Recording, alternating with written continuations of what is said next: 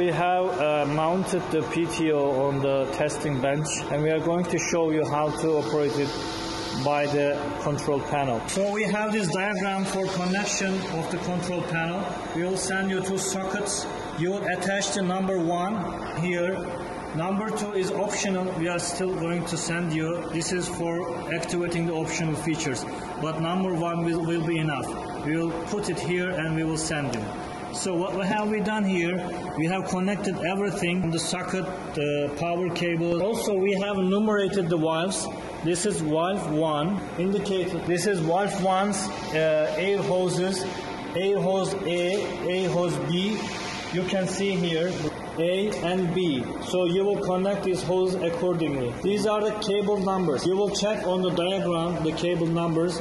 So we have also attached some labels on these cable numbers so that you can connect correctly. We also indicated valve number 2, cable numbers, and also we have again put numbers on the cables. We will cut them and send you so that you can easily attach. On the other side, we also indicated the valve number 2 and A and B sides. That's okay. We are going to start the control panel now. You will say start. You will receive this screen. You will move warning. You don't have an oil sensor in this panel right now. Then you will have it will skip, and this is the main screen. The main functions are listed here. F1. It means it is in the differential mode. That means the truck is moving. Now the truck is in the moving mode now.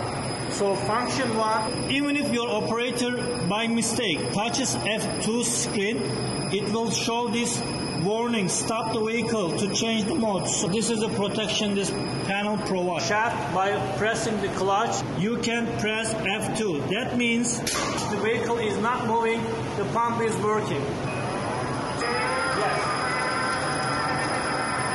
So when it stops, everything is here, 0 RPM here, then you can change to function 3. That means truck is moving, you are driving, and at the same time you are running your pumps. On both sides, you will have RPM. The truck is going and the pumps are working. This is pump and roll. On the screen, you will see the RPM from the transmission output, and here the output on the pumps multiplied by 2.25, your ratio on the top output. This also shows the functions. You can check for details on your catalog I'm going to send. That's all. And now I'm stopping it. When I stop, it will automatically move to the driving mode. It will be F1 again. Turning off, you will wait and it will close.